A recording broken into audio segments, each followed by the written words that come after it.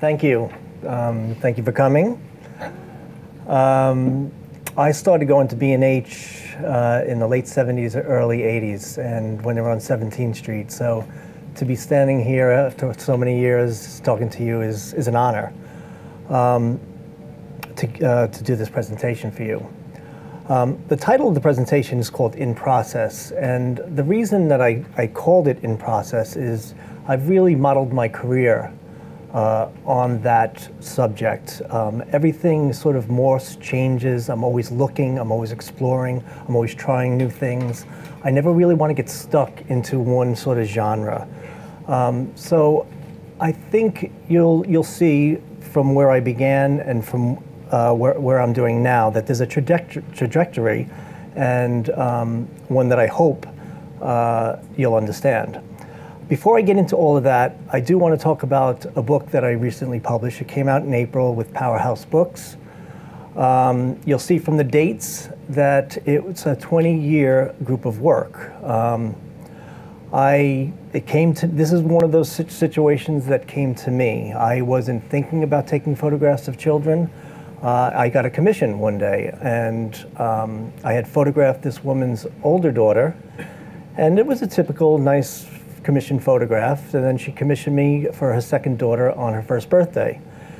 And when I looked at that picture here, there was something very different about it, and it struck me. And it struck me to think about why. And I realized that the picture that I was looking at really didn't look like a baby at all. It was a real person, and whose personality had developed, and I was struck by that. And subsequently, by word of mouth, I got another commission, and I approached it the same way. And you'll see, and I put this up just to show you, and this is the photography community, that the lighting is so simple. I mean, it can't really be any simpler. I have a strobe, and I have a black card on either side, and the child sits in a little chair, white seamless, and I've kept that consistent for 20 years.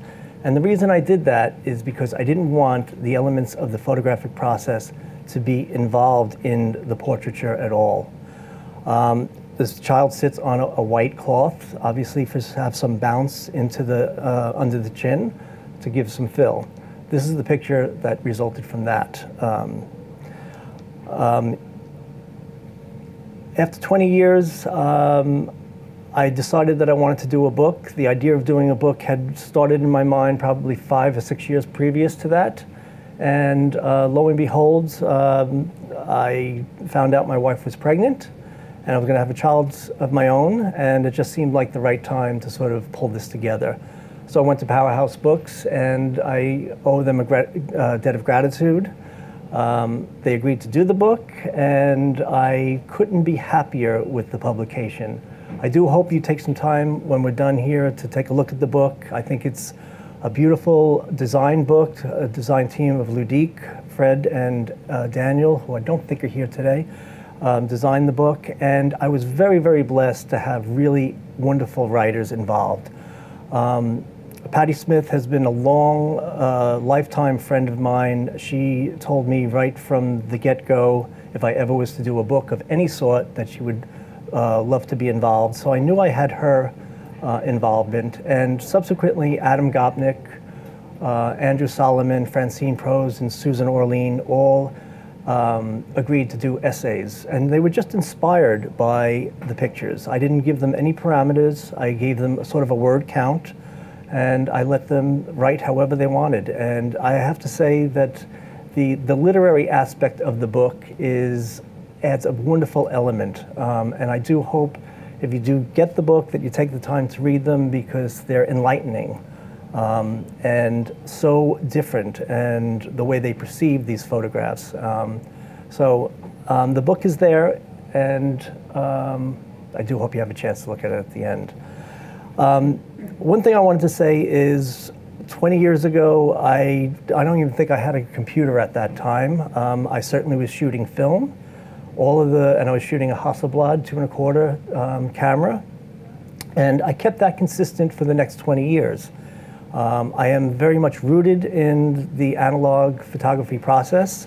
That's not to say that some things that I am doing now and some things that I will show you later in today's presentation will include some digital aspects, but all of the images in the book and all the portraits were done on 2¼ film, which gives me sort of a reason to show you my workspace.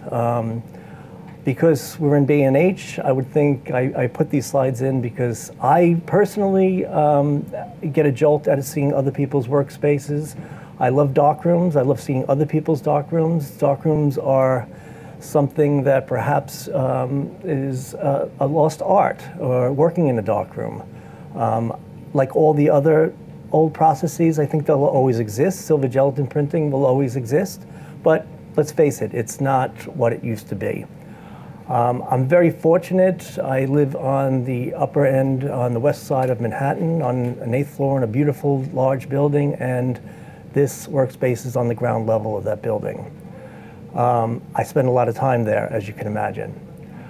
The reason I'm showing you this is, this slide here is because the contact sheets, the proofs, very, very, very important in my part of the whole process of doing these photographs. My clients never see proofs, they never see contacts, and I take long, painstaking hours going over them and looking and looking and looking and finding that magical moment that I think represents that child. I'm looking at composure, I'm looking at symmetry, I'm looking at a lot of different things that I think a parent wouldn't look at. So I just wanted to indicate that to you. I mean, it's a typical process. You clean the negatives, you put the negative in the enlarger. I'm not always that happy putting the negative in the enlarger, but you focus the negative, and for all of you that have been in darkrooms, you certainly are well aware of this. You burn and you dodge. And then you obviously put the photographic paper into the chemicals, the developer, and wash them, look at them, tone them, dry them, and then this is the last photo. This is the photograph here. So let me just show you a couple of other images from that, this one here, and I'm just gonna, in order to keep this part brief, I'm gonna end it with this one, who happens to be my son. My early work. Okay, this is really the main part of my presentation that I want to do here today. The dates here are from 1982 to 1991. I decided to make it 1982 because I graduated in December of 1981. I didn't want to show you any classwork or student work. And I want to start this with a quote, and it's a quote by Anthony Tomasini, and it's from a New York Times June 1st article. And the article is about Glenn Gould, the incredible pianist. And the first paragraph goes like this. It says, "The first Beethoven sonata I learned as a young pianist was the dramatic Pathetique. When I started working on it, I tried to copy the way the great Rudolf Serkin played it on a recording I loved. There is a place for learning by emulating masters, but it can easily become inhibiting. Fairly early on, aspiring musicians must develop their own voices." Now, I would think most of you do know, and for those of you who do not, Robert Mapplethorpe is my older brother. When I got out of school, I became his assistant pretty immediately. He hadn't really had an assistant at that time. He was getting busier and needed somebody by his side, so I had a great formal training in school, and he hired me somewhat reluctantly, but I would say within the first few months of that relationship, we became very close. We became friends, and we developed a great brotherly relationship and friendship. Because I was more trained, he relied on me heavily in the studio. He was working quite successfully with a single light source. It was a mono light, and I suggested we upgrade the studio. So I got more and more equipment, more sophisticated equipment, and we were on a journey together. I mean, it was a wonderful collaboration. Now, I don't lay claim to any of Robert's photographs, but what I wanted to say is Robert was a master visionary, and that's why this quote really struck me. And he became a mentor of mine. I would say that Robert wasn't a master photographer because Robert didn't know how to process a roll of film. He didn't know how to print a negative, but he was a visionary, and it didn't matter how he got the photographs, he got the photographs. So I cherished my relationship with him, and I cherished my time with him, and I cherished what I learned from him, and I believe he cherished what he learned from me.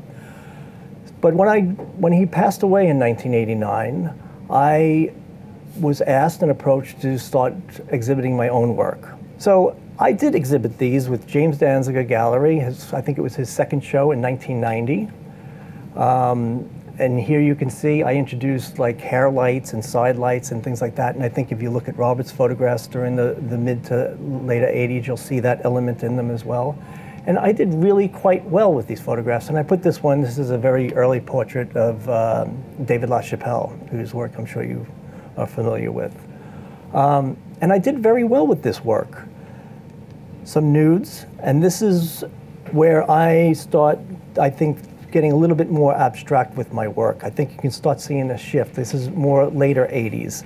And I'm starting to think in pairs. I'm trying to think in diptychs and triptychs. I had taken this photograph of Robert's camera in 1989, just after he passed away, and it wasn't a conscious effort, but a year later, I did this picture of the gun with the shoe, and I saw the relationship with that. But it was around this time that I started to realize that I wanted to be a successful artist in my own right. And in order to do that, I needed to create a voice of my own. And that's why that quote resonated so well with me. So it's perhaps a cliche, but I had a dream one night, and it was an underwater dream. And I woke up that morning, and I was like, underwater. Now, I have no affiliation, I have no drive to photograph underwater, but I was just like, I've never seen an artist take a medium format camera and go underwater. So I called my assistant and I said, I have this crazy idea. I said, do you want to learn how to dive, get certified, and start assisting me doing photographs underwater? And he jumped on the chance, and we went and got our certification. We went out to Montauk in February and did our first open water dives. You can imagine how cold that was. And then it dawned on me, okay, now I have to find a housing for the camera. Well, long story short is it took some time, and I guess it was a competitor of B&H, Ken Hansen, who I don't think no longer exists, but sure enough, I found a housing. And again, because this is a photographic crowd, I wanted to show you this piece of equipment because I have to say it's one of the finest crafted pieces of equipment I've seen. It's all Carl Zeiss lens, dome ports. It's a Hasselblad. It was made in the 70s, and they just don't make things like that any longer. So we went down, did some dives, and these are some of the images that resulted. I was very adamant about not wanting to shoot color film. I mean, my expertise in my past has always been black and white. So I shot, it was a 70 millimeter. If I can go back to that last one, that's a 70 millimeter back. It's 15 feet of film, so you can get 70 shots on a film because obviously on a roll. Obviously when you're 60, 30, 40 feet deep, you can't be changing backs underwater. And well-composed landscapes, that's really what I wanted to do. I wanted to take the National Geographic color fundamental aspects of underwater photography out and take an artist's eye. So I started doing these. Now, as the diving became more second nature, because I have to say that I was learning to dive and photograph underwater at the same time. You can imagine those first dives were quite random.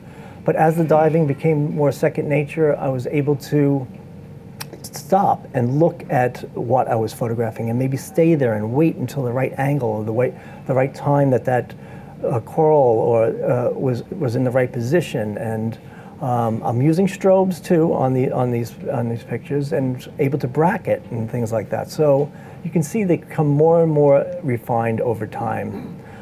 And I loved minimalism, and I loved the minimal landscapes. So it was people would on the boats, on the dive boats, would sort of chuckle, wondering what I was going down to photograph because there was nothing down there. But I saw something, and it was those seascapes that I thought were special, and they were different, and they were certainly mine.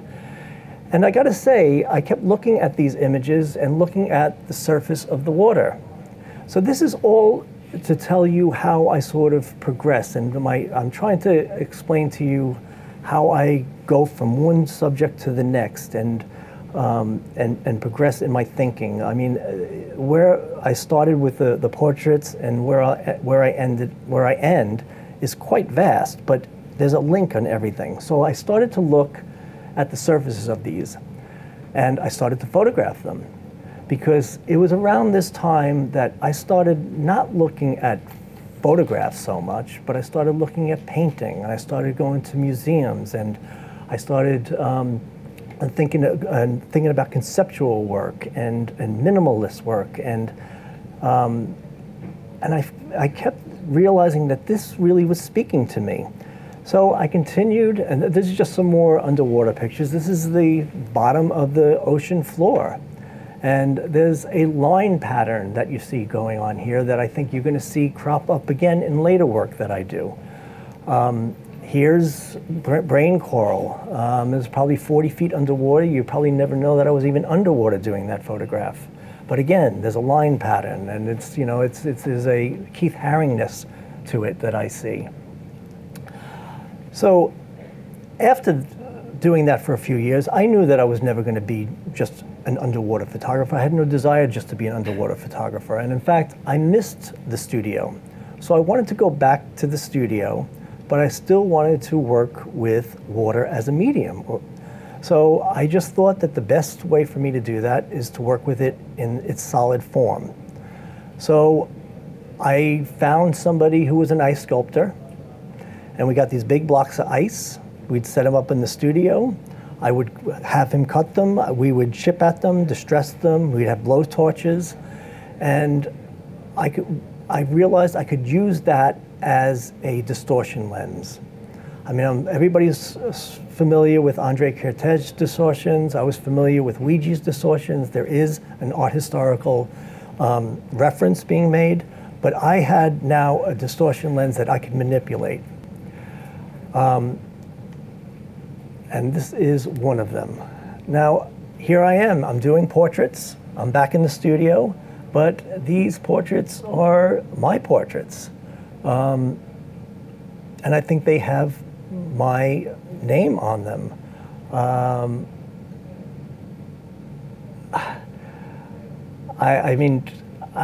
These images have never really been shown. There's a darkness to them, but I just love them. This one here, and one thing I can say is it was challenging because every time we did it, every block of ice we used was different. Every time, you know, and you do it at 2 o'clock, at 3 o'clock, that ice block has changed. So it was challenging because there were some times that I would really love the quality of a certain block of ice and I wouldn't necessarily be able to get that back the next time. But you'll see Francis Bacon, you'll see Salvador Dali, you'll see surrealism in these pictures, and more painterly. So now I'm really using photography as an expression. I'm not just working with a camera.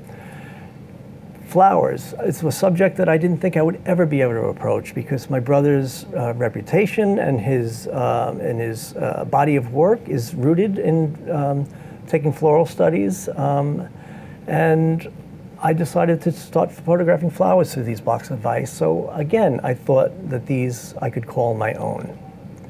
Now I'm going to jump ahead a little bit here because there's a lot of bodies of work between 1996 and 2007, and they're worthy of discussion. But I want to sort of jump ahead just for time's sakes, really.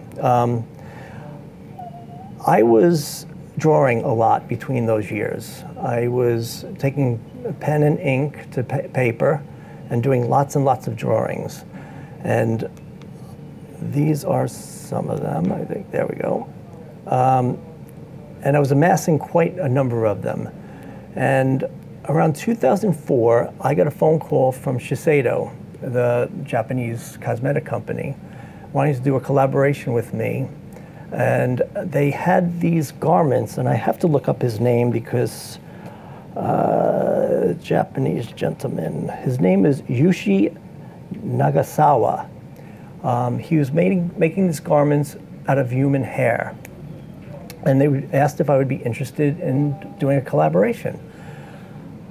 It certainly intrigued me. I certainly wanted to see the garments, and they came over with them. And I said, well, listen, I said, I don't really take that many photographs in a studio any longer. I'm not that interested in really taking pictures of a model with these garments, but I am interested in using my workspace, my darkroom, and having you leave these with me and letting me make some photograms. Well, we did do it one day in the studio because it was necessary, but the work we did and we showed in Paris was very successful. I wanted to continue working with hair as a mark-making device, but I wanted something more refined. So I decided to start working with horsehair. Now, at the same time, I found this book on litho printing. Now, litho printing is just another photographic process. It's an A/B developer. Typically, one would overexpose a negative, 2 or 3 stops, so it's a heavily overexposed sheet of paper, and the developer is very weak. Sometimes you'll have the photographic paper in the developer 3, 4, 5 minutes, and nothing is really happening. But then it's called infectious development. It starts coming up, and it starts morphing, and it starts changing. And that's when it's so exciting to see. Obviously, you're in a darkroom. I have basically no safe light except for a little one on, and I turn it on and off just to see when it's coming up. And then once you have it, you have to snap it and get it in the developer right away. And it's an amazing process, and the tonalities and the colors you get by using this process is quite amazing. This image here is one of those resulting images. Now again, it's a big jump, but after working underwater and looking at paintings and doing a lot of drawings myself, I found that this was an expression of my own. Now what I did is I just took horsehair. It's an 8x10 enlarger, which you may have seen in an earlier picture. I take that hair, put it in the enlarger, and enlarge it onto photographic paper. Well, that was all good, but basically you're getting a white line on black photographic paper. And I was like, okay, well, where can I go with that? And I was like, well, I want to have a real line, mark-making line on the photographic paper. So I started exposing ortho film, 20x24 ortho film. So now I'm getting a white line on a black acetate, and then I would contact that. So then I would have a black line on a clear acetate. And then I would have these acetates, and I would be able to put them on the photographic paper, expose it, get a line, take that out, put another one in, expose it, get another line. So that's where you see all of this layering going on here. These are other examples. I mean, there's, here you can see a white line, you can see a black line. And the colors, I mean, the colors, these are black and white photographic papers. I did work with toners. I did work with selenium toner and gold toners. But this was becoming my expression, much more of painting, I would say, much more drawing than they are pure photographic images. This here happens to be, I guess that was the invitation image that we did. This here is the same process, and this was just another, I would say, natural progression for me. I liked the motif that I was getting, but I decided, what would it be like if I was to move that, whatever was in the enlarger? So I built an easel on a Lazy Susan. So while the paper was being exposed, I was able to rotate the photographic paper. And so those lines would create this pattern. Here's a perfect example of something that is heavily selenium tone, that's giving you the warmth. And the highlights, of course, the gold toner always attacks the highlights first, so that's where you're getting the blue tones.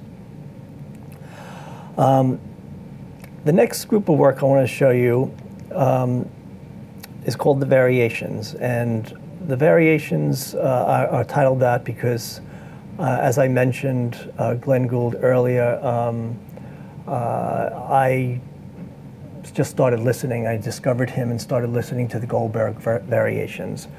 And everything that I did for this group of work was while I listened to the Goldberg variations, so that's why I titled it that. But I wanted to paint. I wanted to not just draw with the photographic process, but I wanted to paint. And I happened upon an article in a Scientific American magazine, 1991, about chromoscodastic painting. I never liked that word. I don't use that word, but it's the word that these two gentlemen coined who developed and discovered this process. One gentleman, his name is Dominic Mann Kitlam, and his associate was Brian Rossiter. Dominic is a very, very successful scientist and mathematician, and he also has an amazing creative side. And he was always wondering why prints that were not fixed would start turning colors. So without getting into a long discussion about this, he found these chemical processes that would create different tones and tonalities in his prints. So I was like, this is exactly what I want to do. Lo and behold, I was able to find the chemicals. And this is one of the resulting. So rather than explain to you the process, a friend of mine did a short video. So I want to show that to you so you can see how these are created. How do I do this again, David? Next advance. There you go. And what I'll do is I will explain to you what you're looking at. This is a short introduction, just showing some of the close-ups.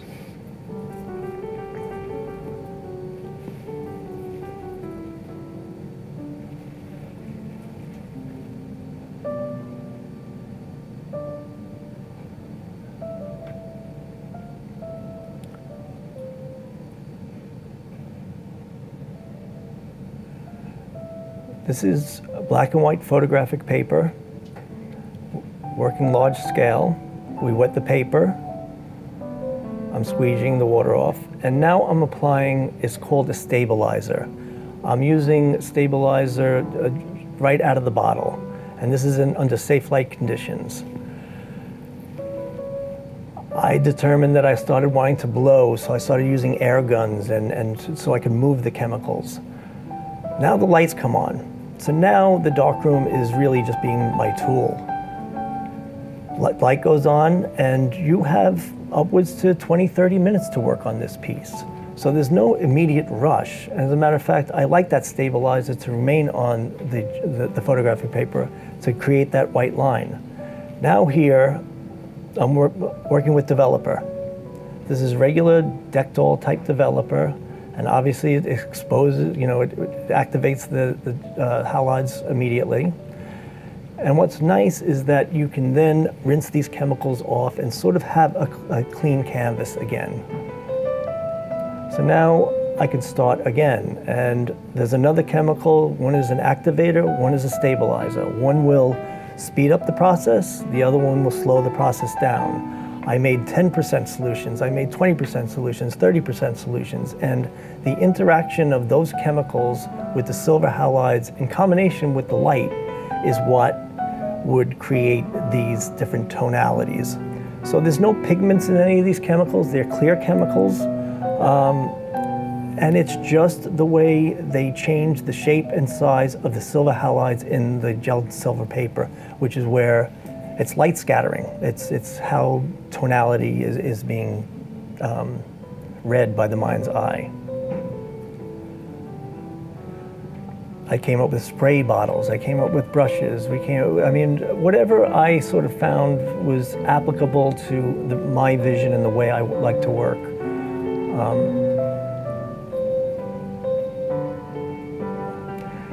And it gets to the point that, you know, it slows down, the activation slows down, and it's time to start wrapping it up. I like to put borders on all of the prints, so that's what you're seeing going on now.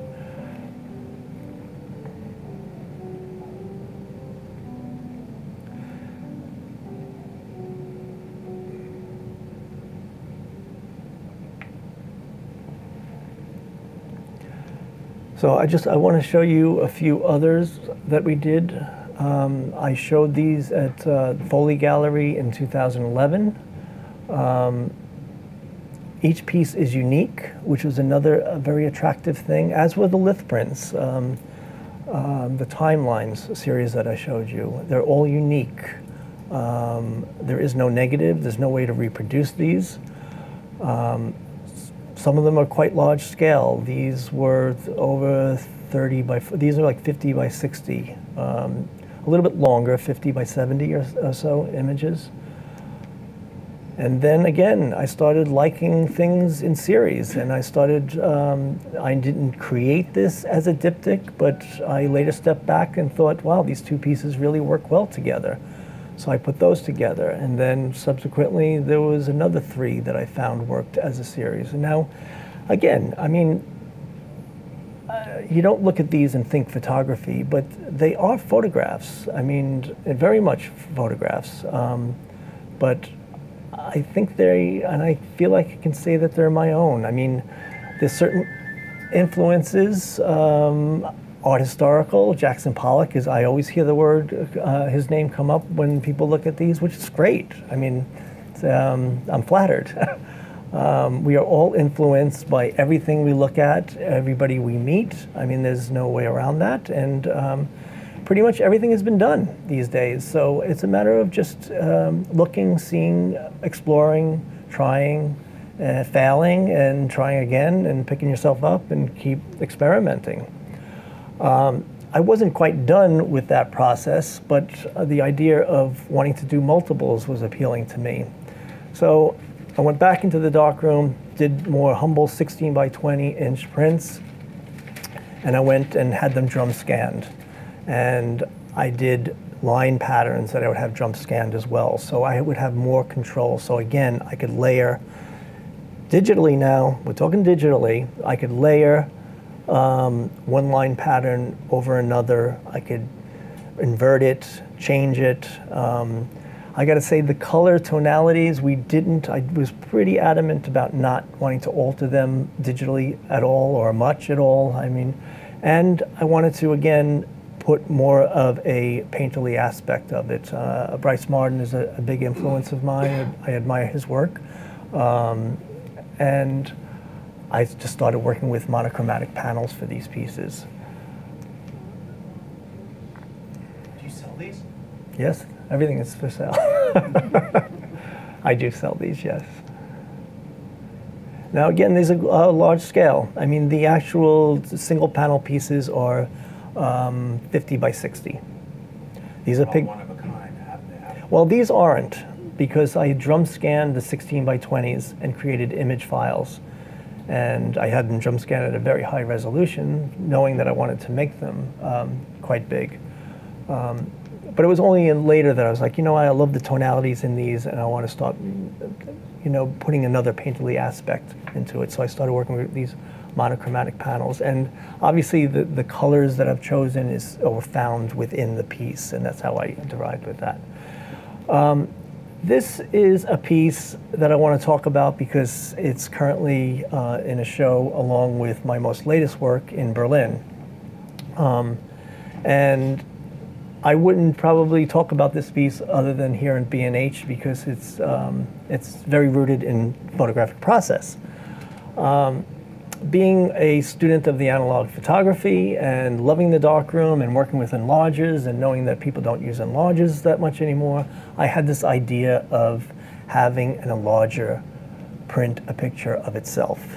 That was the concept. It was just an easy concept.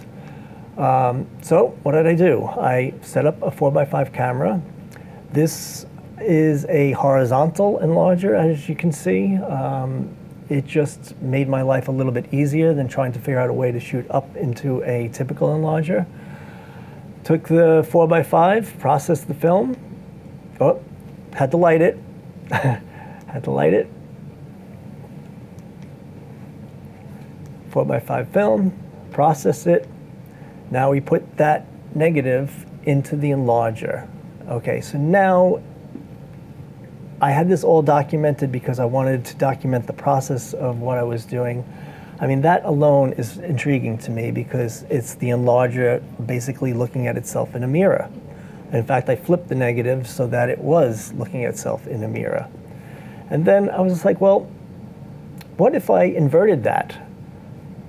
This is not working. Oh, actually, that's me just to show that I am involved in this process.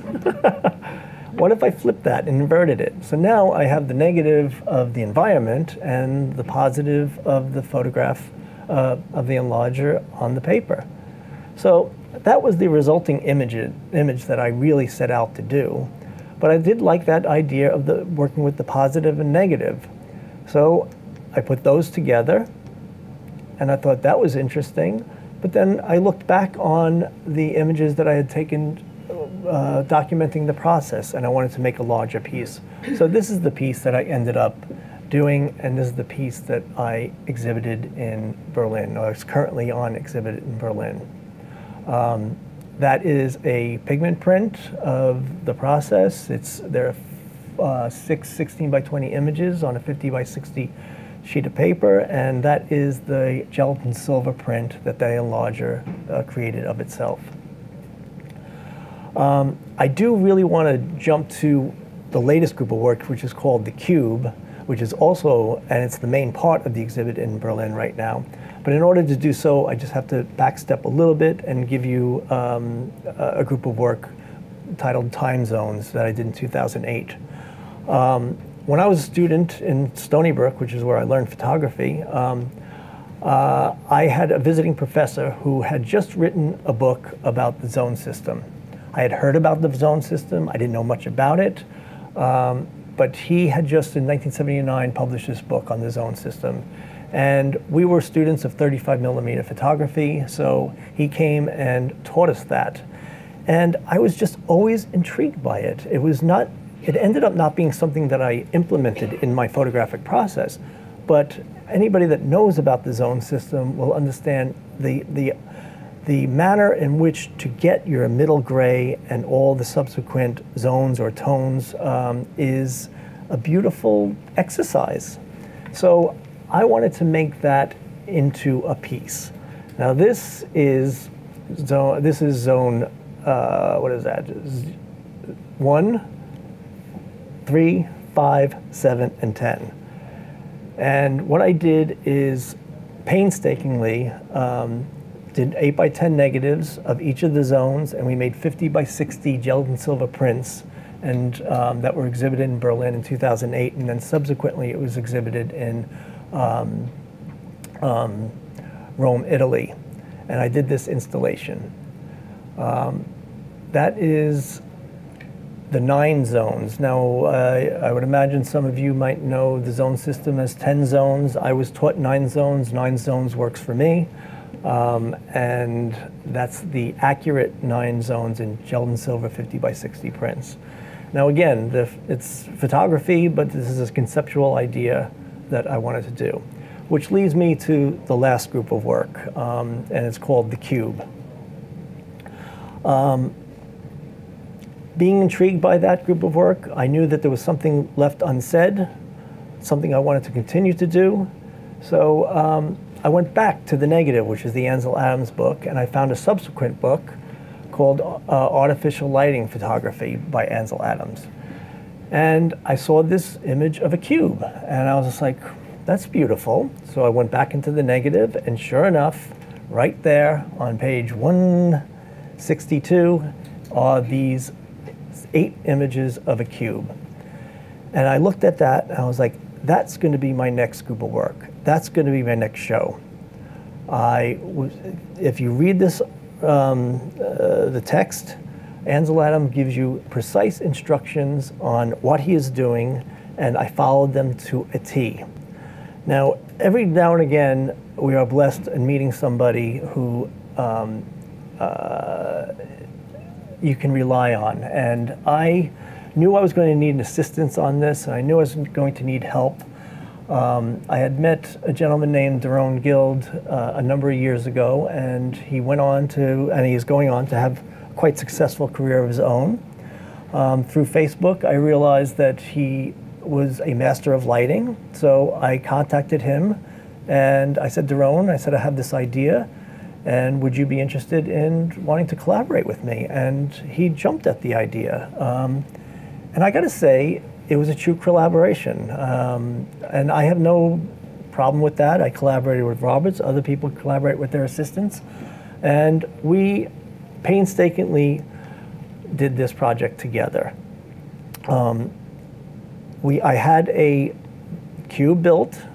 It's a 3-sided cube, because that's all we needed to photograph. I had to figure out a way to mount that cube. So this is what I came up with. I recessed the bottom because there was a time that I thought that I was going to have to put some sort of stand on the bottom. And we set it up in the studio, and there it is. And we followed Ansel Adams' directions to a T. The main light that you see behind camera was the main sort of uniform light, and these are all just documenting the process. And there's Daron. I think that Daron is here. Hi, Daron. Thank you.